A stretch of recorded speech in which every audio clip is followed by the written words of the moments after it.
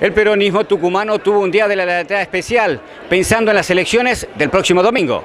Y eso también, y esa decisión nos llevó a que en agosto tengamos un triunfo importante, un triunfo por 22 puntos, y eso nos permitió que hoy todos estemos unidos. Por eso creo que este 17 de octubre nos encuentra el peronismo, y yo diría mayoritariamente a los tucumanos nos encuentran unidos, porque estamos viendo lo que está pasando a nivel nacional, estamos viendo las políticas económicas del gobierno nacional, que muchas veces las decisiones son tomadas para la capital federal, son tomadas para la provincia de Buenos Aires, y es como que el interior no existiría, es como que las provincias del norte no figuramos en el mapa, es como que Tucumán, hoy el gobierno nacional le está dando la espalda. Podemos hablar de asimetrías concretas, como los 3.500 millones que nos quiere quitar la gobernadora Vidal con el aval del presidente Macri.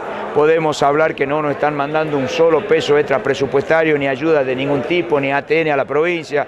Podemos hablar que las obras públicas no están viniendo por el gobierno provincial.